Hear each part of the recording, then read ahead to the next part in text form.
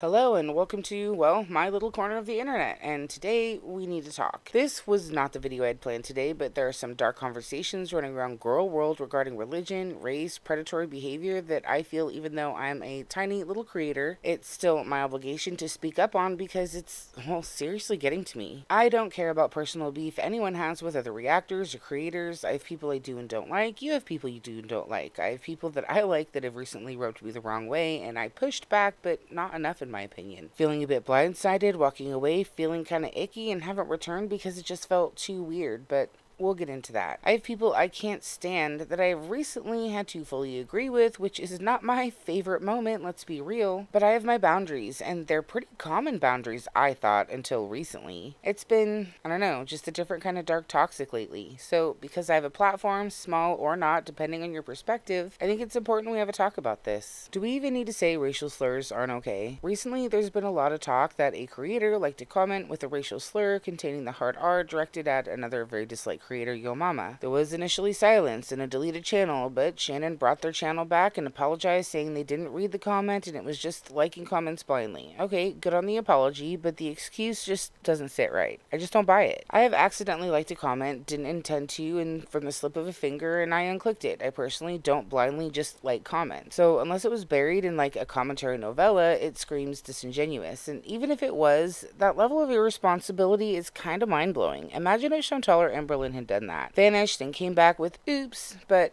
okay, mistakes happen. It's not the end of the world. But even after all that, there was still a racist comment that was left in until the person that was targeted, Yo Mama, called it out during his live stream, and only then was it deleted. To be fair, terrible comments will be left. Sometimes it's just gonna happen and you have to address it appropriately. But if you just had an issue with your interaction with a racist comment and you pulled your channel over it, it seems like you'd come through and make sure the racist comments were gone. Time will tell if this is an isolated incident, I suppose, but the apologetics surrounding the situation, in my opinion, is almost as bad as the situation itself. Even if someone you like does something fucked up, you can still like them and make it clear that that kind of BS is not okay. In fact, those are the best people to do it. In the beginning, when I learned about it, I was told that it was in the form of a sentence, and at first I was like, okay, I guess I can see that, but I just went through 5 days of comments, and the more I reflected, the more I don't see it. It just isn't an issue to scan through the comments and know what it says, especially something like that that just jumps out at you. I've ignored a comment for far less, and that would have been a delete and block on my end. Well, why do I bring this up? Well, because some people can get so caught up in their dislike and hatred, whatever you want to call it, that those people start to overlook some pretty heinous behavior as long as it's targeted at someone they don't like. Behavior that most of us as a society generally agree is wrong, whether or not they would normally subscribe to that mindset outside of Girl World, and honestly, it's a dangerous game to play, especially when you take into consideration that there are good and bad people on the internet, and those bad people can take that hateful rhetoric and let it fester into something dangerous and find justification in causing harm over it simply because they were in a community that condoned it. So as a society, especially if you have a platform of any size and you see this happening, you have a responsibility to speak out. There are certain things we come into this world with that we cannot choose. We don't choose the color of our skin, we don't choose our sexual preferences, and we don't choose our gender. Coming after someone for these intrinsic traits, or any intrinsic trait, is disgusting behavior, and we shouldn't tolerate it from ourselves or those around us, even if it's targeted at someone you don't like by someone you do. And this brings us to religion. Now, religion is a strange topic because it is a choice, but it can also be deeply rooted in culture, and being raised in it isn't always a choice. So to me, it's a bit more complicated. It is no secret that I don't subscribe to any religion. I don't understand it. I spent a huge chunk of my life desperately trying to believe in God, and I was told I just wasn't trying hard enough by some, being told that it's blind faith, which to me seems wholly irresponsible, and I was told I just have to let go of what? I'm still not sure. I'd have let go of anything if I knew how. Like, you have no idea how badly I wanted to believe in God and be part of a loving community, but I couldn't. And the history of religion and the basis of religion still makes no sense to me. I found a lot of cherry picking and contradiction that I just couldn't reconcile with. So, as I'm addressing this topic, I feel it's important that you know this about me during this conversation, as my inability to understand how someone can believe in God and any of this religion is beyond my capabilities. But unless you're using using your faith as a shield to justify horrific behavior, it doesn't affect me in any way, and I'm not going to knock someone just because they believe in something I don't understand. Most of my friends and family whom I love dearly are religious in one way or another. So obviously, we're going to touch on the FFG adding ham to a religious holiday. The salad thing and the Mary Ham thing, it's just not a race or religious thing. It's just elementary school name calling, and I really don't care if you want to go elementary or not. I've been pretty petty myself. It's a nothing burger. And I feel like we need to understand that there's a line between clowning and legitimate harmful behavior. That being said, I can see where some people can get upset at the Ramadan thing because though FFG has been adding ham to everything regarding Chantal since the Crackhead Olympics, long before Pious Miriam knew what the Muslim religion even was, due to Chantal's strange love of the ham color for so long, having a deeply sacred religious holiday referred to in a way Muslims might consider unclean can be upsetting. Is it Islamophobic? No, I really wouldn't go that far. There's no reason to water down that definition, but I can see where it can be deeply disrespectful to Muslims. And I can understand those who feel a bit like it's a slap in the face, and I wish FFG would take that into consideration just out of respect for her audience and other Muslims. Because though it may not be Islamophobic, there is an understandable, likely painful nuance there if you're a Muslim and a fan of FFG. It's just really insensitive to make other people uncomfortable and feel mocked just because you're mocking one degenerate. I mean, I do feel weird when I hear it, and some people are okay with it, some aren't, but there's nothing rooted in racism or Islamophobia with that term. There are some other accusations out there regarding Charlie Gold, but I personally haven't heard it and I couldn't find it in a timely manner, so I can't really speak on it, but I will say this. In America, there is a stigma that black people are all on welfare, which isn't true, but it's a stereotype, and as an American, I would 100% see it as racist if someone were to use it as an attack on a black person. I'm white, so I can only speak for myself, and there are those who would say that I don't have the right to that opinion because I'm not black, but until the stigma is erased, that's going to be a no-go for me. If we're being honest here, making fun of anyone for needing assistance in this economy is just kind of out of touch with reality. But I don't see bigot when I see FFG, though I do think she can get lost in the mess. Which leads me to Chantal, where it's pretty black and white in my opinion. She's not only told a Jewish person to go react to the Holocaust, but she did the Hitler salute back in Crackhead Olympics, and I know Chantal can barely manage to rub two brain cells together, but she knew it was anti-Semitic. Y'all over here making me side with Yo Mama, who said he learned it in the 8th grade and I learned it in the 9th, that goblin was an anti-Semitic term used to dehumanize Jews back in World War II through propaganda. It has roots in early Christianity, and just because the term goblin originated as one thing, doesn't mean it can't be adopted to create fear and hateful propaganda towards a group of people, because that's exactly what happened. We've already established that I just don't really care about religion or gods, and these religious wars are absolutely baffling to me, but I do care about what happens when we make it okay to demonize a group of people over a deep cultural value just because we dislike one person. Much like racism, when you have influence, it can breed dangerous things in the minds of mentally unstable people who can take that hateful notion and run with it if they feel like they're justified in their bigotry through a community of people condoning it. The reason this is such a big deal to me, frankly, is because of the Holocaust. Because this harkens back to a time when millions of innocent people were destroyed by something as simple as religion and culture. I'm not a trigger warning kind of person, so when I say trigger warning, it's legit. If you're sensitive to talk about harm against children, you may want to skip forward a couple of minutes. Let me tell you, man, when I was learning about all this in the 9th grade, it felt so far away, like ancient history, and I said as much to my teacher. At the time, I lived in a boarding school-style group home, and the next thing I know, we're off to a trip to the Holocaust Museum in Los Angeles because my teacher mentioned it to a staff member who was Jewish and thought we needed a reality check, and, well, they were right. That museum will change you. It changed me, on the spot. I walked into that museum lackadaisical about what humans were capable of doing to other humans and walked out shell-shocked. I saw images and heard stories that felt like they came straight out of a horror novel. I saw images of lines leading to a gas chamber full of people who looked like skeletons and images of piles of dead people being tossed into a mass grave by their own captive brethren, while soldiers stood there with guns watching. I saw images of things you wouldn't find on Google because they're just too horrific that cut me to the core, of families being ripped apart and children screaming in fear, reaching for their parents. But there was a room at the end of the tour that they said was viewer discretion advised, that there were images of horror that we would not be able to erase from our minds. And I couldn't imagine seeing anything worse than what I had already seen, so I went in, and on the one hand, I regret it because they were right. Those images are so burned into my brain, I could just as easily be standing in front of those giant black and white photos right now. Last warning, because what I'm about to describe to you is disturbing on a level that is hard to fathom. There were images of hundreds, maybe thousands of babies, infants, tiny little innocent people piled up like trash. Multiple piles as tall as the men standing there with pitchforks, tossing these tiny babies, barely out of their mother's womb, into a truck, like they were worth less than a bale of hay. Not because of a plague, not because of any disease outside of our control, but because a man decided to garner power by dehumanizing a group of people he didn't like, by calling them goblins, by telling people they weren't human, that they were here to steal, kill, and destroy, and must be eliminated, through brainwashing and propaganda. And it perpetuated because not enough people stood up and said, no, this is crazy.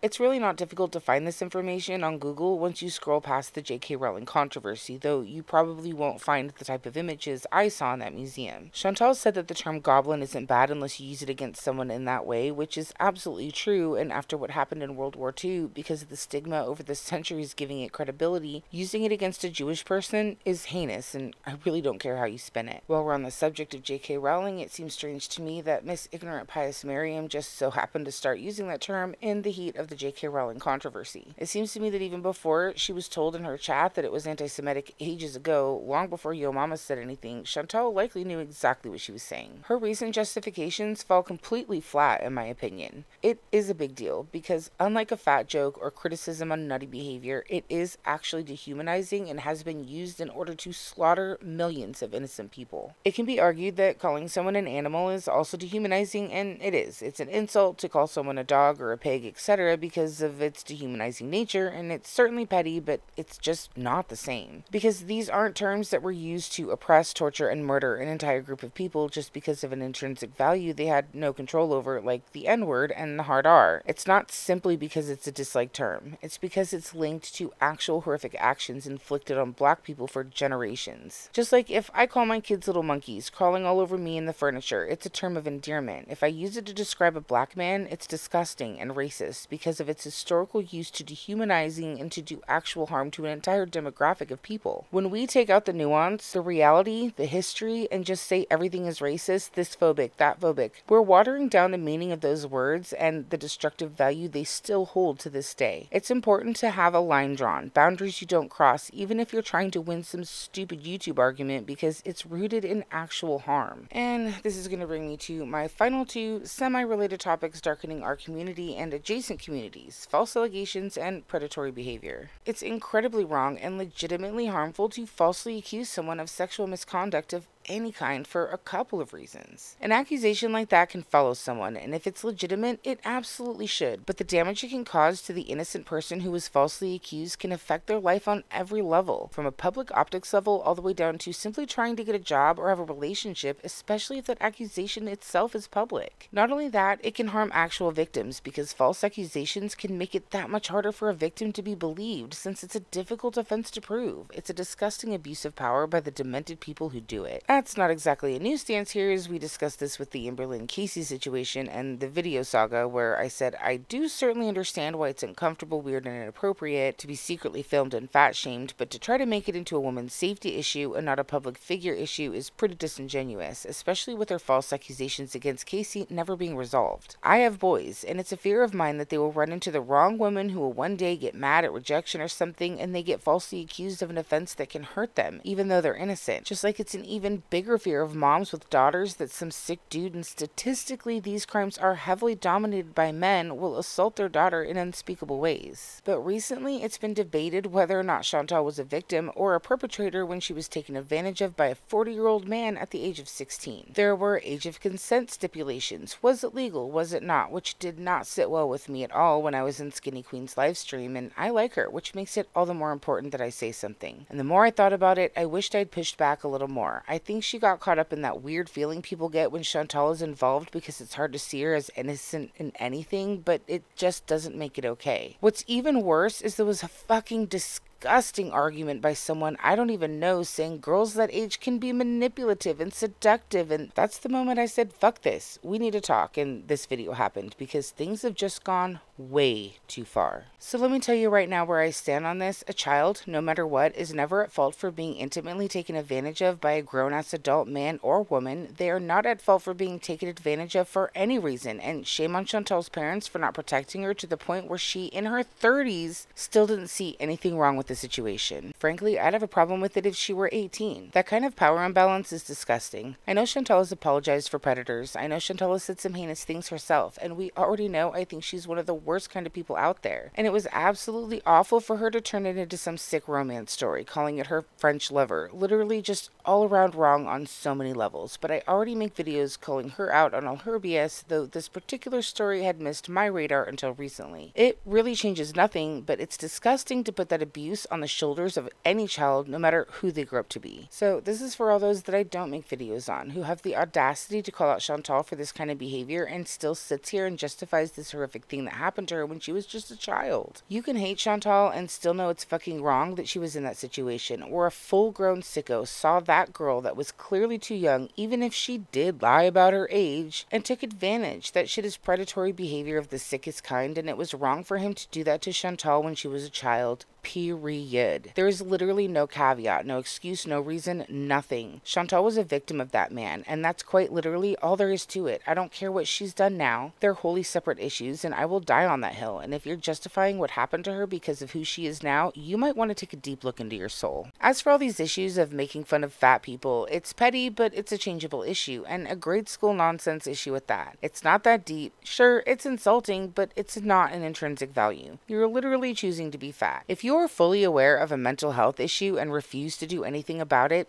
that's a whole ass choice. While we're on the subject, I'm not going to pretend that I'm not watching these people literally take themselves off of this earth with a quickness because of the choices they're making. It may be dark humor, but it's a reality that people cope with through humor. But there's a big difference between saying someone is doing something that will put them into an early grave and have some dark humor with it, and literally telling someone to remove their existence or express hope that their existence be removed from this earth. That is, in my opinion, incredibly disturbing and going way too far. As with everything, however, there is nuance, because I will always wish the Grim Reaper on the predatory monsters who commit horrific acts on other people by either maliciously taking a life or being a sexual predator, because their life lost value the moment they devalued an innocent life and stole something sacred from another person. There are no words for the level of dehumanization I would gladly put onto a creature who would do any of that to a child. Children, no matter who they grow up to be, are innocent. That's my stance on the dark issues going around this community lately, and it's getting way out of hand in my opinion. And if you're a person who has a platform calling out behaviors of a lolcow but making excuses for something as heinous as predatory behavior towards a child, you have some serious soul searching to do. The takeaway here is there's a difference between being an ass and being dangerous. We all like being petty, roasting, clowning, calling out the BS choices people make while filming themselves, then for some reason feel compelled to post it publicly. Hell, sometimes I can even understand some low blows. But crossing these hard societal moral boundaries over not liking someone, valid or not, is not just being a troll or a funny asshole commentary channel, it's dangerous. Thank you guys for sticking around if you made it this far. I truly hope you did. I'm not interested in any back and forth tit for tat with anyone. That's not the point of this video. But I'm open to a conversation if you see things differently. I never have to say this because you guys are awesome and almost always do, but in this case, due to the sensitive subjects discussed, I just want to say please keep it respectful in everyone's comments, not just mine. These are trigger topics to say the least. I try to take a balanced approach to life and I rarely take myself seriously. I don't think too much of this information and my views on these subjects will come as a surprise to the majority of you who watch me on a regular basis, but sometimes it's important to speak up when you see something this dark infecting your community, even if your voice is as small as mine. Anyway, thank you for watching, much love, keep clowning, and I'm headed back to working on our regularly scheduled, more lighthearted program. If you want to talk to crime, religion, politics, let me know. I'll create another channel where we can have that conversation. Outside of video games and girl world, those topics are a huge part of my day-to-day conversations with other people. Thanks again, Jade signing out. Take care of yourselves.